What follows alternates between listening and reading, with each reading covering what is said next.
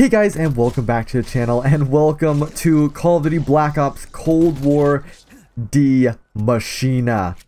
Now, this is a tutorial for all you idiots out there who actually don't know how to pack-a-punch, even though it literally shows you exactly how to pack-a-punch.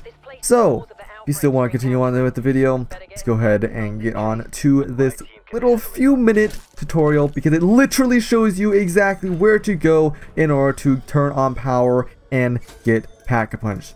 So all you want to do is go ahead and get out of the Nocturne Toten area, get out of the spawn room, go through Nocturne Toten, get outside, and I would suggest just following me. It'll actually save you a bit of time if you do care about that. So you just go ahead and head to this door into this cave, and this door opens up. You follow the door, open up, and you go all the way down either left or right side, depending on which side you're feeling spicy on today. Then you go ahead and go to that door and head on to the main power room. Now all you have to do is go up to this icon where it says power, and it's a little diamond icon with a finger pushing a button, so you know exactly that that is power. So all you have to do is just get 1700 points in order to be able to open up this door. Once you open it up, just head over to where the icon is hovering over and press interact to turn on the power. Then immediately after, all you have to do is go to these two icons that say terminal and interact with both of them. Now this really cool little animation will happen in the center of the power, and all you have to do is hold interact to head into the dark aether.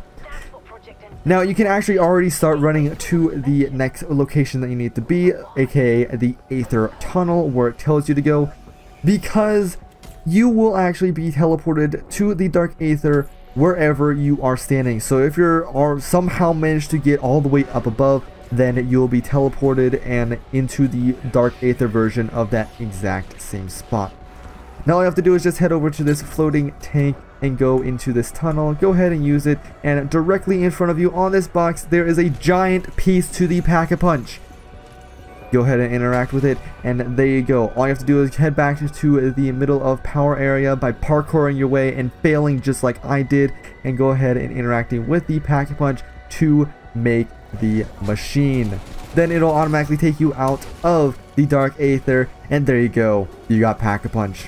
So this pack-a-punch is actually quite different from all the pack-a-punches that we've seen previously. So this pack-a-punch actually has 3 stages, and you're able to manually choose what you want your secondary power to be.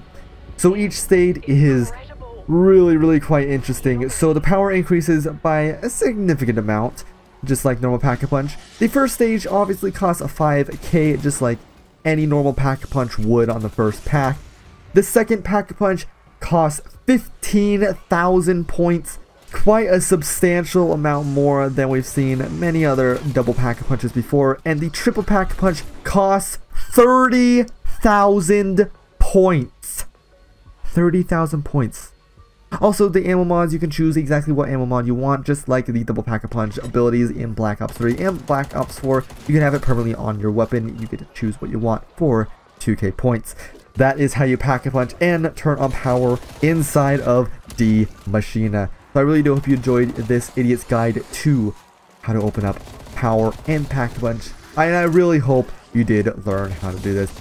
But anyways, thank you everybody so much for watching. If you did learn anything new about this, or enjoyed this and want to see more of this in the future, because I will be doing more tutorials and showcases more on this map, then go ahead and hit that subscribe button and turn on notifications so you don't miss when I do go live. But anyways, thank you all so much for watching. I'll see all of you in the next one. Peace!